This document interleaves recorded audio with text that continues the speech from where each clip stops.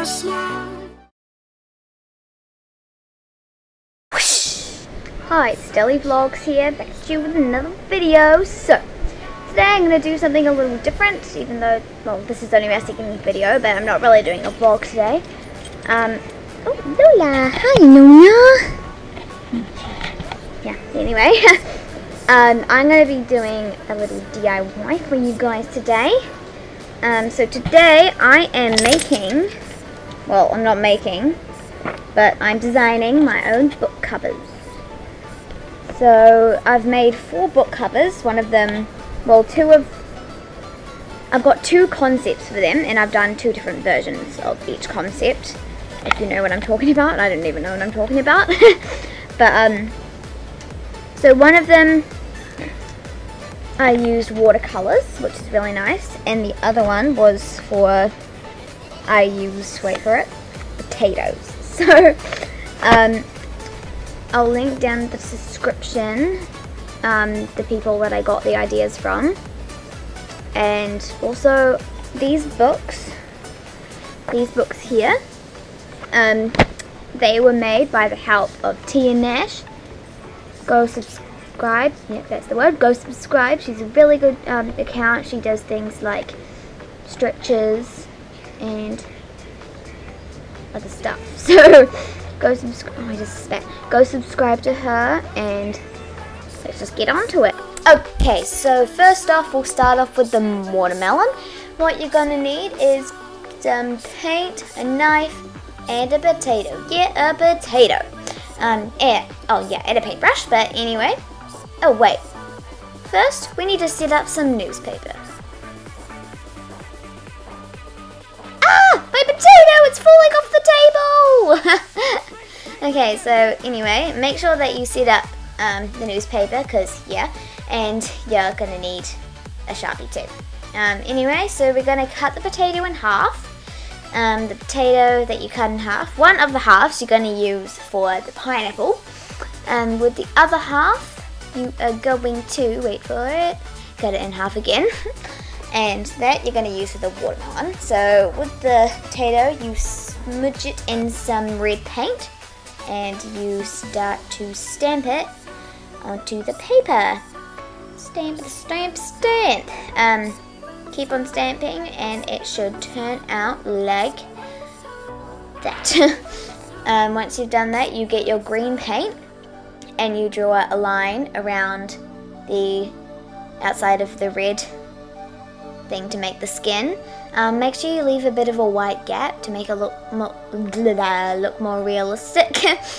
And then it should turn out like that. And we are done. So once it's dried, you might want to get a permanent marker and do little seeds. But I think I really like it how it turned out. Okay, I'm taking a break now because I'm really hungry.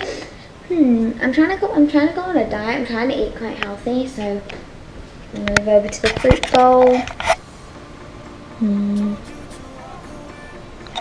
Nothing there.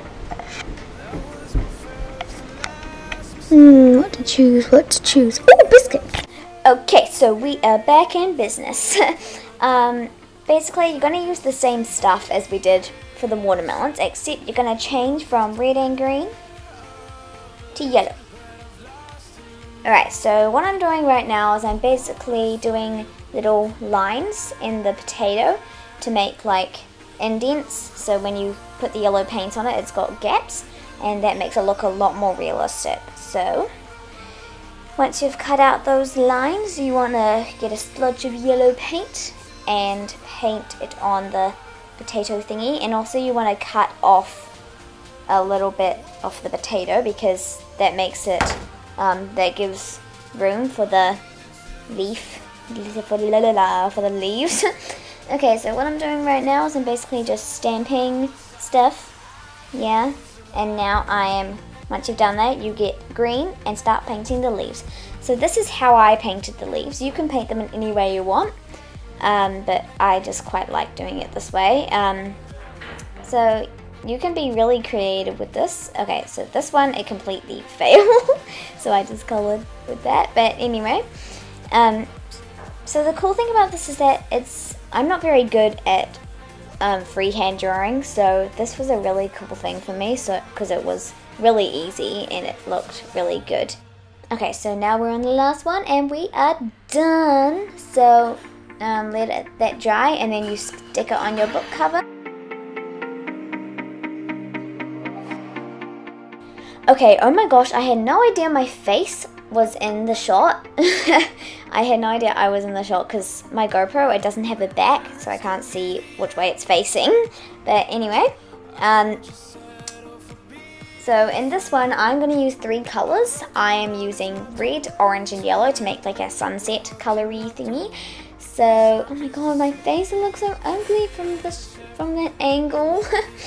Okay, so now let's get started. You're going to need some water, obviously, because you're using watercolors. Sorry about the sound in the background. It's really loud in the background because we're making dinner and it's like really loud. But anyway, so I am starting off with some red.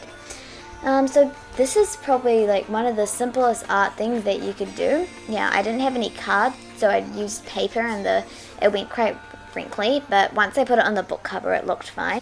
Okay, now I'm moving to orange. Orangey. Oh my god, that was really pigmented. Let's try to water that out a bit. Okay, now I'm onto the yellow.